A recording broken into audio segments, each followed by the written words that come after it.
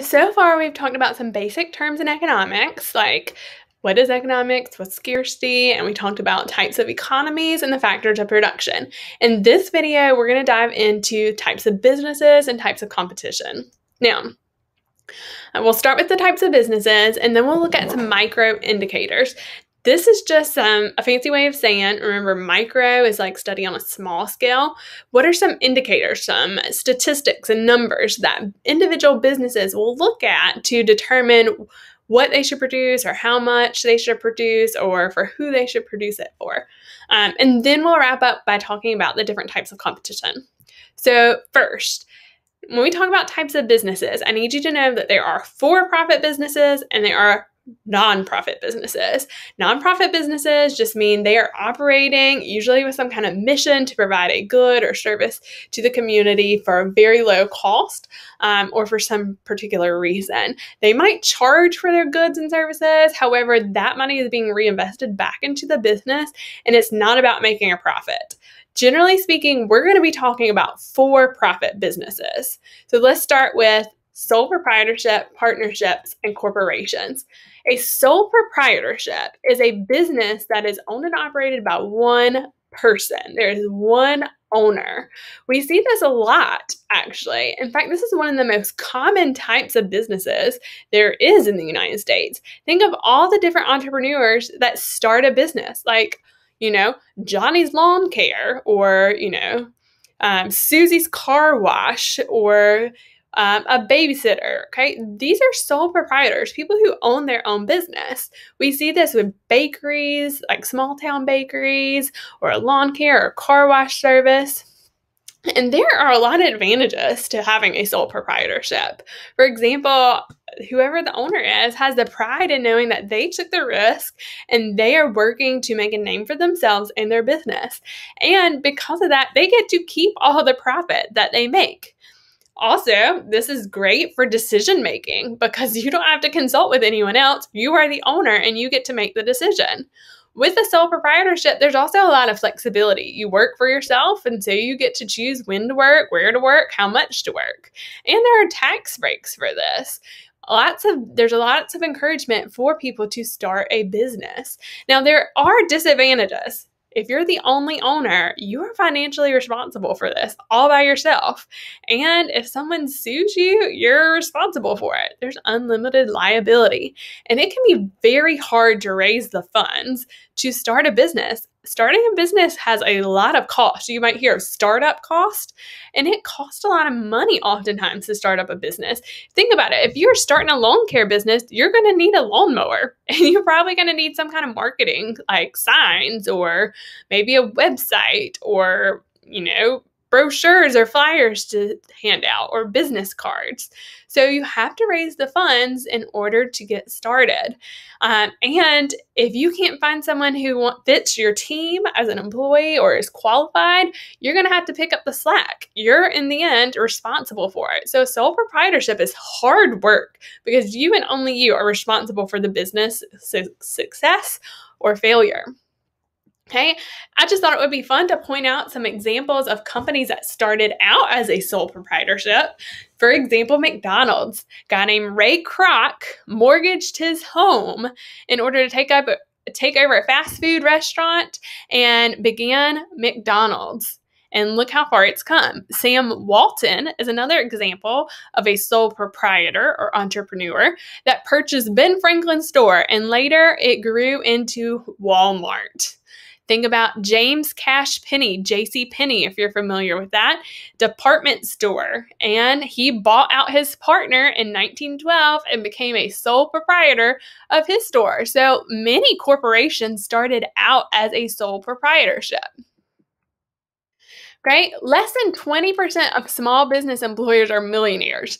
So going back to that advantages and disadvantages, many people want to start their own business and get rich, but I just want to point out that less than 20% of small business employers or owners are millionaires. It's hard work to start a small business.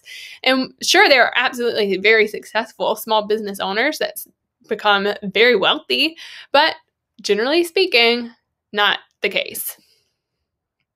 All right, so we have sole proprietorship. A partnership is just what you probably think. It's when there are two or more owners, okay? So you're not in it by yourself. You have someone in it. We see this a lot with like dentists, Michaels and Gakwe, for example, in town, or lawyers, Taft, and Hagler, Hardy and Hardy, Ben and Jerry started out as a partnership.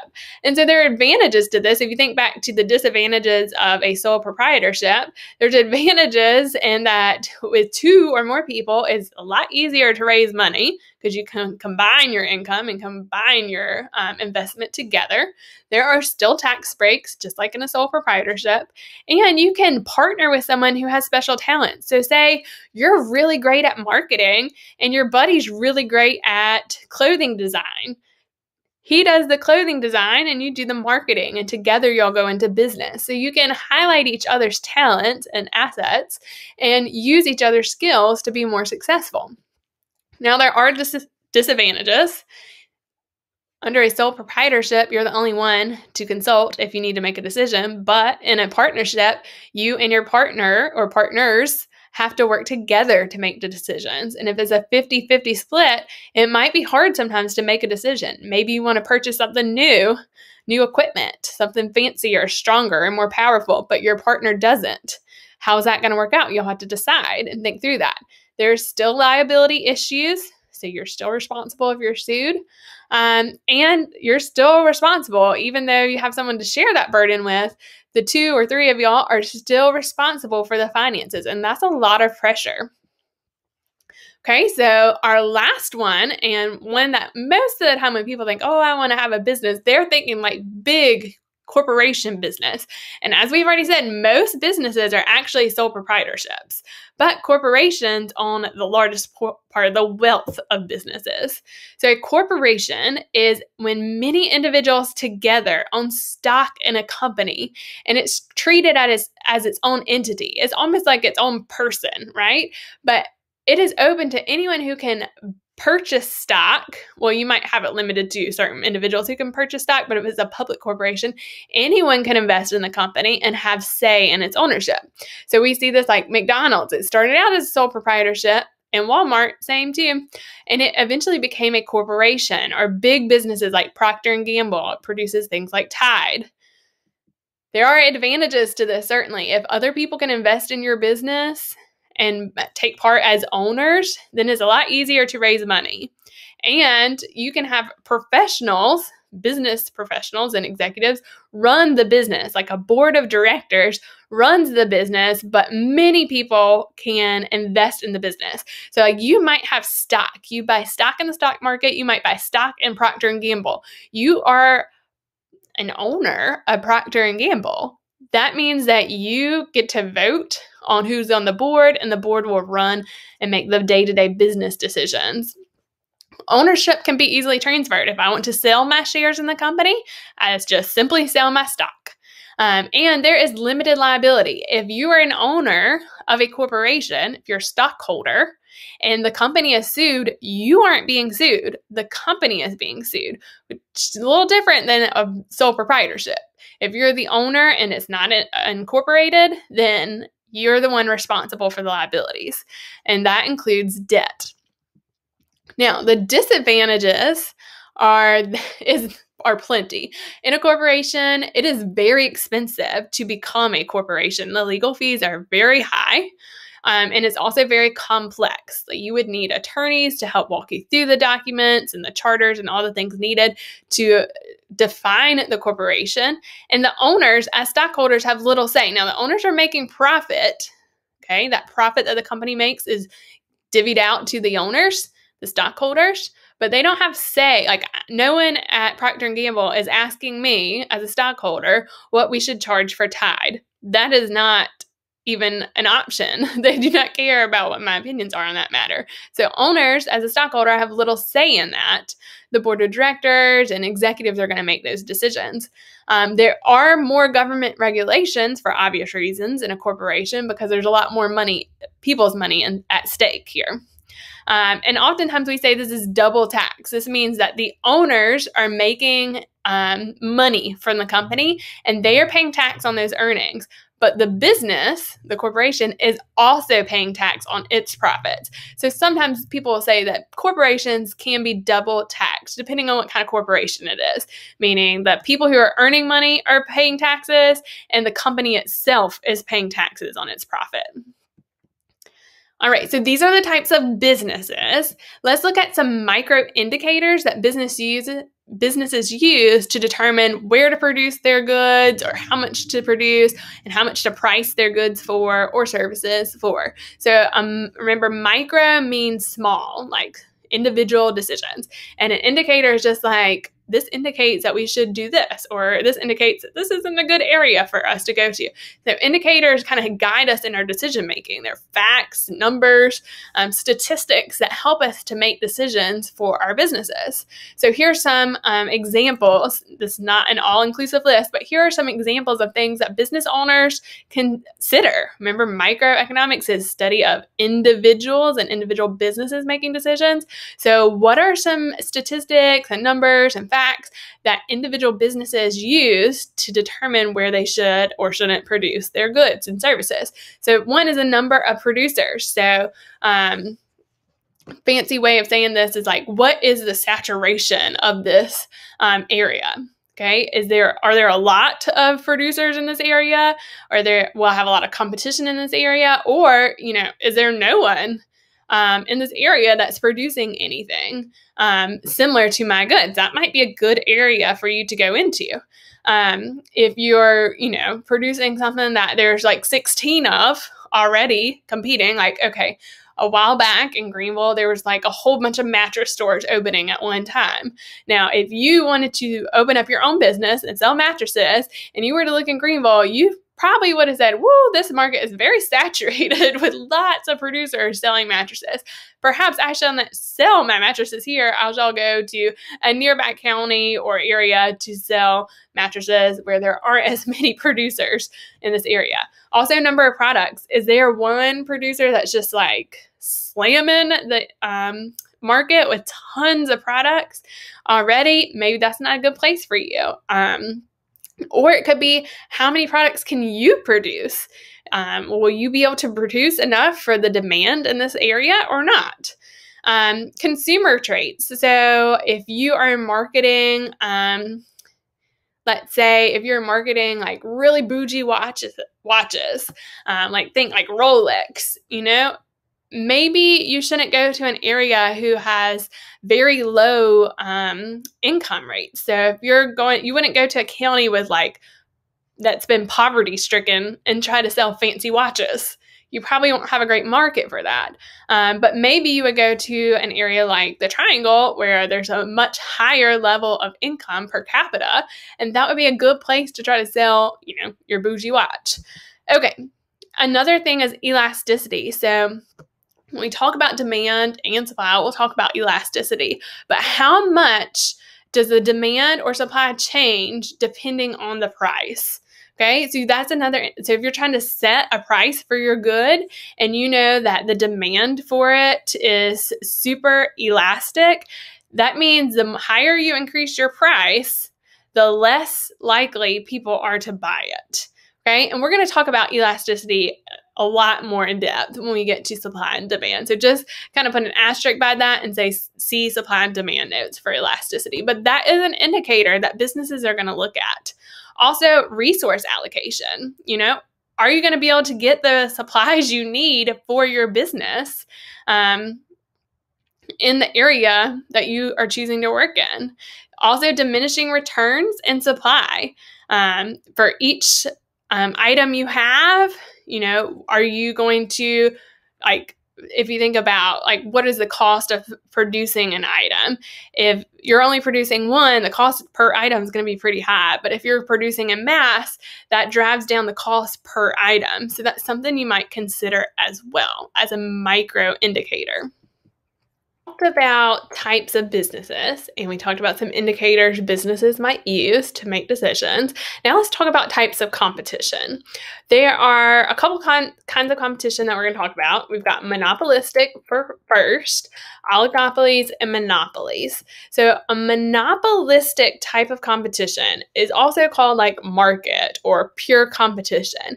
And this is when there are a whole bunch of companies that sell similar products or services, and they all are competing with each other. Not one of these companies has total control. So you might have many brands selling the same thing. There's a little price difference between products. I mean, here and there might be a little bit, but generally speaking, you don't have one company charging $5 and another company charging $500 for similar products. They're very similar in pricing. There is not a whole lot of a barrier for new businesses to come into the industry. So think about like clothing companies. That would be like a monopolistic type of competition. If you wanted to start a business selling clothes, you could easily do that. That is because the clothing industry has many companies that are selling similar products when all is said and done. Producers do have a degree of control over the price. And like I said, this would be like clothes or potato chips, toothpaste. There's a whole bunch of different brands of toothpaste on the market. In our earlier video on market economy, we talked about how many different brands of toilet paper there were. And that is a great example of monopolistic or market competition. Many companies competing with very similar products, and no company really has that much more control than other companies, and the price is generally pretty similar between the different companies. Then we have what is called an oligopoly. An oligopoly is when there are just a handful of companies that are competing and they have very similar products. So just a few companies competing in an industry is called an oligopoly. Say it with me, oligopoly. That's really fun to say. That's when one company would have a huge impact on the market. A great example of this would be Coke and Pepsi. So Coke and Pepsi are both soft drink producers. They both sell very similar products. You've got like Mountain Dew and I just lost the name of it. Mellow Yellow. For every kind of Coke product, there is a similar Pepsi product. And if Pepsi goes and ups its price to $2 for a bottle in the drink machine, then Coke would also have to do the same thing, or would do the same thing to increase its profits. We see this with movie producers. There's not a whole lot of movie producers in the United States. Video game producers, cell phone companies, think about US Cellular, Verizon. There's not a whole lot of choices. If you want to have a cell phone provider, you have just a handful of choices. Soft drinks, like we've mentioned. Now, you might hear a word thrown around when we talk about oligopolies called collusion. That means the two companies are working together and say, hey, if you up your price, I'll up mine and we'll both benefit from it. Or, hey, we're going to use this product to make it a little cheaper. If y'all do that too, the quality of both our products might go down a little bit, but we'll make more money off of it. And both of them kind of agree to it. So generally speaking, we think of collusion as the companies working together in order to increase both their profits. So it benefits Pepsi to increase its prices, and Coke's in on it too, so it also increases its price. And since there's not really any other option, if you want Coke or Pepsi, you just have to deal with it. So that's called collusion. Now, in the United States, we see several of these. We see monopolistic competition, we see oligopoly, and monopolies are a little different in the United States. So monopoly is when one company controls everything in the market. If you've ever played the game Monopoly before, the board game, the way to win the game is to own the most property. The person who owns the most property is going to eventually drain the wallets of everyone else playing. So once you own the most property, you will win the game. That's a monopoly. You'll have a monopoly on the property of the board game. So monopolies in the United States are illegal unless they are government owned. So for example, Coke and Pepsi can't go in together and create one business called Coke Pepsi and then charge whatever they want for a soft drink. That is illegal in the United States because it does not benefit the consumers. The businesses would be able to take advantage of the consumers, and the government doesn't want that. We see this through antitrust laws. Antitrust is when the government goes in and breaks up monopolies to prevent them from taking advantage of consumers. However, if the government owns a monopoly, then it's allowed. And you might be asking, well, why does the government get to do this? Well, the government's going to step in and do this for services or products that benefit the public for only one person on. So like utility companies are generally owned by the government or slightly owned. There's some kind of agreement because you have to go in and run electricity and water pipes and drains and wastewater. You've got to go in and run infrastructure. And it doesn't make sense for multiple companies to go in and run infrastructure through multiple in one town. It just doesn't make sense to have multiple places to get utilities within the town of Greenville, because that means we're going to have one company is going to run electrical lines, and then company B is going to go in and run additional electrical lines because they're not going to be allowed to use company A's. And we don't need that much infrastructure. That would cause problems. So it is beneficial for there to be one business that is running that service or product. And because we don't want one business to take advantage of consumers, the government steps in. We do see monopolies in other places like De Beers Diamonds.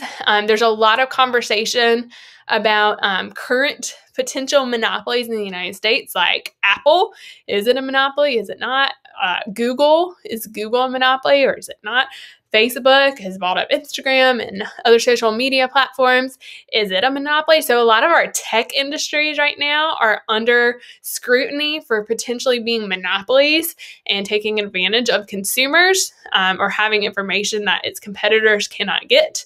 And so therefore, there is some potential for some deeper regulation of tech companies. We saw this in the past, when you look at American history, places like AT&T or Standard Oil. Standard Oil is broken up, and think about the business tycoons during the period of industrialization and how the progressive era, we see the breaking up of the antitrust, or we see the breaking up of trust through antitrust laws like Sherman antitrust law. Okay, so these are the different types of competition. Monopolistic, meaning there's many businesses that are selling the same thing for generally the same price. It's easy to open up a business in that market. Oligopolies, which is when there's just a handful of businesses competing that are selling the same good or a similar good, like Coke and Pepsi. And the monopoly is just one business, owns the entire industry, and is the only place to get a product or a service, which in the United States is not allowed unless it's government owned or regulated heavily.